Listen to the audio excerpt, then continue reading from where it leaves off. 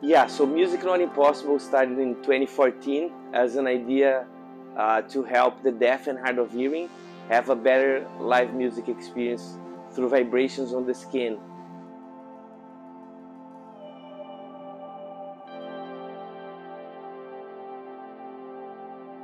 So the first thing that we decided to do was to try to use as many natural components as possible. So we decided to build the structures out of a material called mycelium, which is essentially the roots of the mushroom. That way everything was as natural and sustainable as possible. We also incorporated some living components like the plants in the bottom, and we used all of these to incorporate into the technology and get readings from them. With the plants that Ria mentioned, we actually have these hooked up to GSR sensors.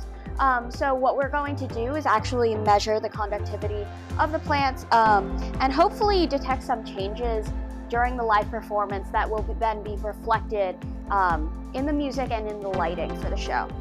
Additionally, we have this, which is a Muse headband. This provides EEG data, so we will also have live brainwave data affecting the performance as well.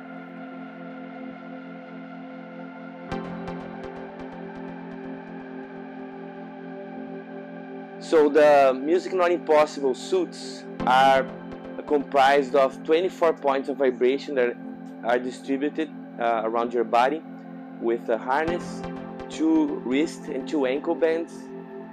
We have a wide variety of frequencies, and the idea is not to replace music, but it is actually to create a new art form that I call the art of haptics, taking the skin as a new canvas for artistic expression.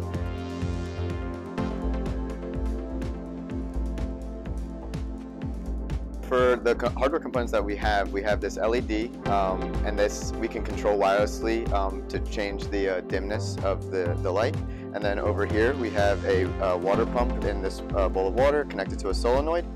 So we can drive water up the pipe and then shoot out with different power through the solenoid.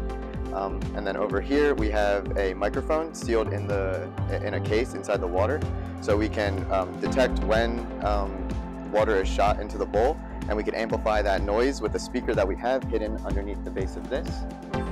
And then all this is controlled remotely through these microcontrollers. So we have one microcontroller that's that's controlled at the central computer, and then it sends data to all of these, which are hidden inside the structure, and then we can control all of our components through any messages that we send to each one of our boards.